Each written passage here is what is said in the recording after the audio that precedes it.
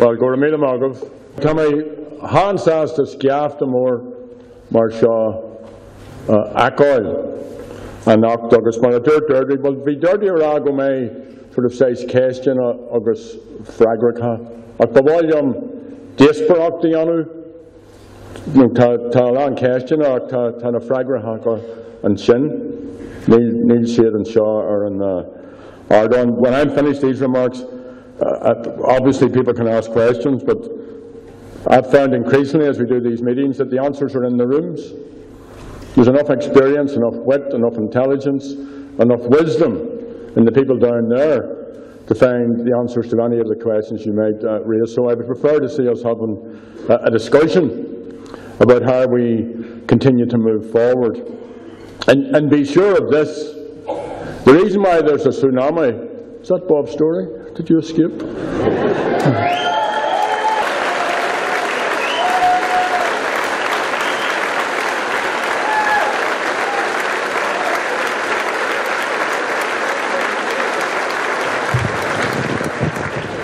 Anyway, the point I was making, that the reason why there's such a tsunami of smear and agitation by the elites against Sinn Féin is because of our growing strength. And Gerry alluded to this when she talked about the awakening. And there has been an awakening. And it's been a good way coming. And it actually reminds me a wee bit of what happened here in the late 60s. Because anybody of my age will remember that the first stand for civil rights, you know, if you look back at the old black and white footage, you'll see thousands or tens of thousands or scores of thousands of people on the streets. But it wasn't like that at the beginning. You know, it was a very, very, very small number of people, mostly women. It was Bridget Bond up in Derry, it was Mrs. McCluskey, it was Mrs. Gildernew down in Culloden, it was old Barney McFadden. There were small groups of people, ones and twos and threes, about the place who were standing against discrimination in housing or against the Special Powers Act or for the right to vote and so on. But then something happened, and the rest famously is history.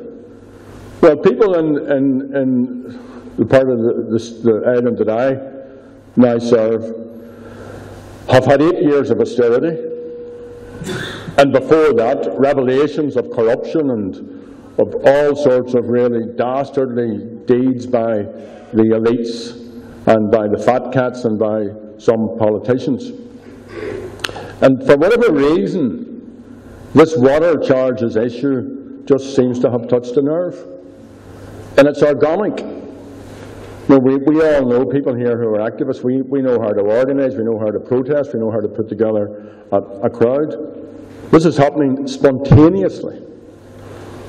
And the other thing that's coming into people's vision more and more, and this is particularly the case for young people who have not been taught their history, is the notion that we're going to celebrate the centenary of the 1916 Rising. And myself and Jennifer McCann were in the GPO, not in 1916, but about a week ago, and the government unveiled its plans, and it was quite. It was like a Sean Casey play, because they had, those of you who have been in the GPO, there's this big room, this big, lovely looking room, and they had it all dickied up. But there were about 60 or 70 or 100 water protesters outside. And every so often the sounds of the ministerial speeches, which were very self-serving, were drowned out by the shouts and the yells and the chants of the rebels who were protesting against the water charges. Then the other thing they did, they put together a video. And the video, I don't know if any of you have seen it. I tweeted it if any of you didn't see it.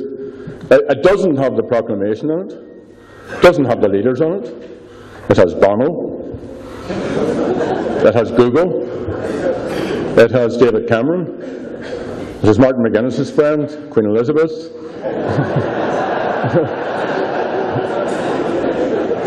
But no mention of the Rising. no mention of the proclamation, and that's not an accident, because the government is in opposition to the social and economic intent of that wonderful democratic declaration by people who declared a republic in the streets of Dublin. They also have a section in it in Gaeilge. But where did they get the Irish language translation? They went to Google Translate. And any of you who ever go to Google Translate, it's gibberish. So that's the government's look at the rising and all what it involved. And people are now comparing what we have in the island and the type of society which we have in the southern part of the island, because a lot of the focus in our lifetimes has been on the Orange State and on the north. But a very conservative state was established in the south, a very narrow, inward-looking, insular, conservative right-wing state was established down in the 26 counties. And in the last 8 years, this is something that I've never got my head around, 500,000 people in 8 years, out of a population of less than 5 million, have been forced to emigrate. It's a huge amount of people, and I travel a lot in rural areas and into the west and do meetings like this. You don't see it in Dublin, and maybe you don't see it in Dundalk or in Cork. You go into any of the rural western seaboard, the absence of young people, the absence of bright young people is so obvious, and the societal and the communal damage, as well as the damage that's been done to families, is an indictment of successive Irish governments. Now, having said all of that, and tonight I'm working from a script, and there's not an expletive on it, I do want to return to the theme that I addressed in Enniskillen. And my mistake, of course, was to use a swear word. And for that I have said, mea culpa. And for Gregory, that's not Irish, that's Latin. And I do accept that many people have been offended by my use of a swear word, but sometimes, even when something is said in an inappropriate way, it can spark off something which is positive and something which provokes a good debate. And it's my strong hope that that just might be the case if we keep pushing at these issues. It's also my strong view that we need to face up to. It's the elephant in the room. We need to face up to bigotry. We need to face up to racism, to, I suppose, the whole scourge of homophobia and to misogamy. And earlier this evening, on my way up from Dublin, I looked up the definition of a bigot on the website, dictionary.com. And it described a bigot as a person who is utterly intolerant of any differing creed, belief, or opinion. And I went on to say, the bigot is like the pupil of the eye. The more light you put upon it, the more it will contract. And that took my fancy, because my understanding of that is that the more you shine a light on bigotry, the more you'll force it to contract. So, first thing to do is to look in the mirror. Start with ourselves. Republicanism, by its very nature, cannot be intolerant of any differing creeds or beliefs or opinions. Of course, we can disagree with people. Of course, we should be intolerant of poverty, of injustice, of inequality, of bigotry, but we have to uphold the right to religious and political freedom. In other words, we must defend the right of citizens to have different creeds or beliefs or opinions, because republicanism is essentially about the empowerment of people. It's about the empowerment of citizens. It's about citizenship. It's about a citizen-based, rights-centred society. It's about equality, it's about solidarity, and it's about freedom. So anyone who expresses sectarian or racist or homophobic or misogynist views has no place in Republican ranks. But then how do we deal with bigots within wider society? And how do we deal with sectarianism? The northern state is a sectarian state. That's the basis on which it was established. And when unionism was in control, it abused the institutions of the state and it used its political power to sustain itself. One unionist Prime Minister put it very well: a Protestant Parliament for a Protestant people. And Catholics were the main targets of this sectarianism and the main victims of state policies of discrimination. Because essentially, you see, what sectarianism is a device to keep people in their place. And nationalists here in North Belfast know this. But we should also know that sectarianism also keeps working class Protestants in their place. It divides them from us, it divides them from their Catholic neighbours, it makes them distrustful, even though in many cases, particularly for poorer working class people, living conditions are exactly the same. So that's what sectarianism is for. It's an artificial device to divide and to conquer. And because this is a sectarian state, and because unionism could not be trusted to govern fairly, the outcomes of the Good Friday Agreement and the St Andrews Agreement and all the other agreements are all Ireland. We made it very, very clear, and John Hume joined with me in declaring this very, very energetically, that there could be no internal settlement. So all the institutions and all the other protocols are all Ireland in nature. And there's also many equality and other legal safeguards built into this new political dispensation. And these include compulsory power sharing and partnership. And thinking unionism knows this. Thinking unionism knows that this will be the case for as long as this new dispensation lasts. And I'm sure any of our MLAs will tell you this, that fair-minded unionist MLAs have come to terms with this. They accept that reality, and they fulfil their duties in a positive way. And they also appreciate, the more long-headed ones, that these safeguards are for their advantage as well, and for their protection as the constitutional position changes in the time ahead. Now, there are others, both inside the Assembly and outside it, who toy with the idea that the system of governance can be changed back to the old ways. And the truth of it is that that is never, ever going to happen. The truth is also that the new political dispensation will deliver for everyone only when all the political parties enter into the spirit as well as the letter of power sharing. And the bigots, when we get to that point, won't like that. But they will contract, like the pupil, they will contract as a result. Any suggestion that the compulsory nature of power sharing arrangements can be changed is dishonest and it's misleading. And that's the reality. And those who may argue this position know that it's unattainable.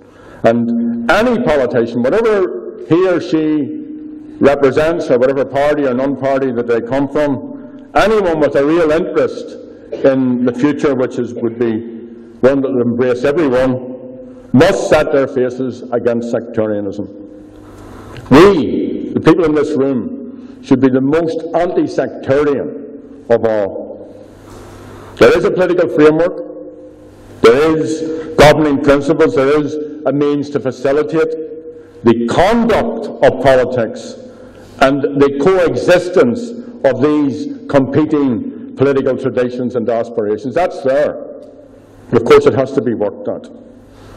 And it's been the failure, not least of the failure of the two governments, to fully embrace and promote the principles of mutual respect, of polity of esteem, of equality, of the right to live free from sectarian harassment, and to pursue political goals through peaceful means. That all means that the culture of sectarianism retards the primacy of democratic politics.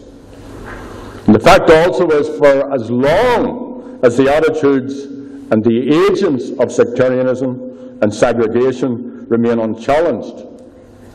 As long as that remains unchallenged, division and polarisation will be perpetuated, and intolerance, a lack of respect, and bigotry will continue, and the potential for instability will remain. And the culture, let's face up to this, the culture and the practice of sectarianism in this city that we live in, it's one of the most segregated cities in the world. It's here all around us. That will remain, and it does remain, and it's endemic socially and politically. And it's not a working class phenomenon. It may be more obvious in poor and disadvantaged areas, but sectarianism, it influences our approach to education, to educational preferences. It influences our choice of sport. It influences where we live. It influences how we socialise, and sometimes where we socialise, and to some degree where we get employment if we're lucky enough to have a job. And in my view, the vast majority of people don't want to live like that. The vast majority of people want their children or their grandchildren to live free of all of that. And I had two interesting experiences with two young people who I bumped into in Dublin. They're both from Republican families. And they both gave me the same answer when I asked them what it was like to live in Dublin. He said, you don't have to worry what street you're in. Profound difference to their lives, which lots of people here have not been able to have in your lifetimes. So sectarianism demeans everyone. It cannot be tolerated, and it must be eradicated. And there is an urgent need. The British government set its face against this, and the Unionists have been opposed to it as well. But there is a need for a Bill of Rights. A need for a Bill of Rights which copper fastens the entitlement of citizens to live free from all forms of sectarian harassment, bigotry, and intolerance. And we also should be thinking along the lines of taking best international practice in terms of informing the entrenchment of a legal definition of sectarianism and bringing about anti-sectarian legislation, including robust provisions to deal with incitement to hatred. See, there are racists and bigots in every society, but most other societies deal with it. They deal with it. Whatever you do in the privacy of your own home, that's fair enough, but you come out publicly and incite racial or other hatred, you're up in court. You're in trouble. And therefore, in that way, it's for you, Bob. In that way, the vast majority of citizens get on with their lives, and that issue is tackled and addressed. We have also been listening to some good citizens from both the Unionist and the broadly nationalist constituencies who have been talking about trying to get a citizens' anti-sectarian charter, something that everybody could sign up to, something that wouldn't be the property of the politicians or the elite, something that could be started on the ground that people from working class, loyalist, unionist, Republican, nationalist communities could be a part of. And if we were able to get that kick started, the people in civic society, the people in the trade union movement, the people within the community sector could kick start that process, that could actually re-energise politics here and open up a new phase.